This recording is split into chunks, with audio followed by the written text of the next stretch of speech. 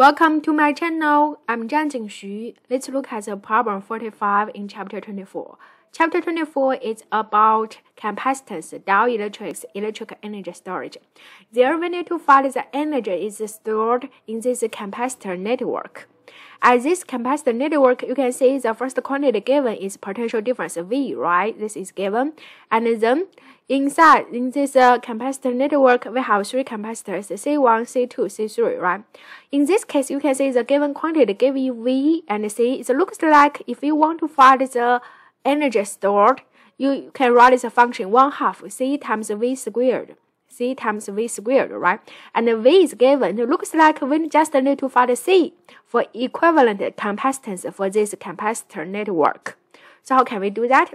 We first look at the capacitor C2 and C3. This is a series connection, right?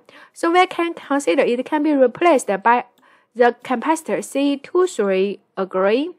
And we can see C23, you can get the capacitance in this equation, and then convert it, you get it there.